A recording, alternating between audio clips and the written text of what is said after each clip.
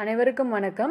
நம்ம இந்த வீடியோவில் நம் உடலின் ஆரோக்கியத்திற்கு பயன்படும் மேலும் நம்மளை அழகாக வைத்துக்கொள்வதற்கும் பயன்படக்கூடிய வெந்தயத்தின் மருத்துவ பயன்கள் பற்றி தான் நாம் பார்க்க போகிறோம். பொதுவாக வெந்தயம் அப்படின்றது நம்ம தினந்தோறும் சாப்பாட்டில் சேர்த்துக்கக்கூடிய ஒரு பொருள் தான். வெந்தய விதைகளும் சரி கீரையும் சரி நமக்கு எளிதாக கிடைக்கக்கூடிய ஒன்று. ஆனால் இது கசப்புத்தன்மை இருக்கும் அப்படின்றதுனால பெரும்பாலானோர் நாம் இதை ஒதுக்கிடுறோம். வெந்தயத்தை நாம் பொடியாக அரைச்சி நம்ம உடலுக்கும் முகத்துக்கும் சரி தலைக்கும் சரி ஷாம்பு மாதிரி பயன்படுத்திக்கலாம். அப்படி இல்லை எனக்கு பொடியாக அரைச்சி வைக்க முடியல அப்படின்னா நம்ம என்ன பண்ணலாம் அப்படின்னா, ஒரு நாள் இரவு முழுக்க அந்த வெந்தயத்தை நாம் தண்ணியில் ஊற வச்சு காலையில் நீங்கள் மிக்சி ஜார்லேயே இந்த வெந்தயம் கூட தயிர் தலைக்கு ரொம்பவுமே நல்ல ஒன்று.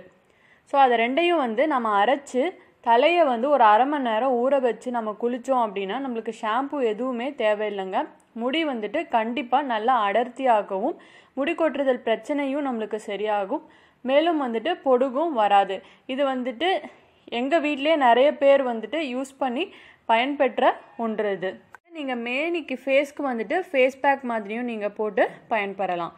இப்போ நம்ம ஆரோக்கியத்திற்கு அப்படின்னு பார்த்தோன்னா இதில் புரதம், நார்சத்து, vitamin C, niacin, potassium, iron சத்துக்கள் எல்லாமே இதில் இருக்குது. பெரும் பங்கு யாருக்கு அப்படின்னு பார்த்தா பெண்களுக்கு இது ரொம்பவே நல்ல பலன் அளிக்குதுங்க.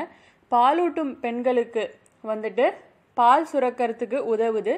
மேலும் அனைத்து விதமான யூட்ரஸ் ப்ராப்ளம், கர்ப்பப்பை ப்ராப்ளம் இருக்கிறவங்க இந்த வெந்தயத்தை நாள்தோறும் தொடர்ந்து உணவில் சேர்த்துட்டு வந்தால் அவங்களுக்கு கண்டிப்பாக அவங்களுக்கு இருக்கிற பிரச்சனை மாதவிடாய் பிரச்சனையாக இருந்தாலும் சரி வேறு எந்த பிரச்சனையாக இருந்தாலும் படிப்படியாக கண்டிப்பாக குறையும்.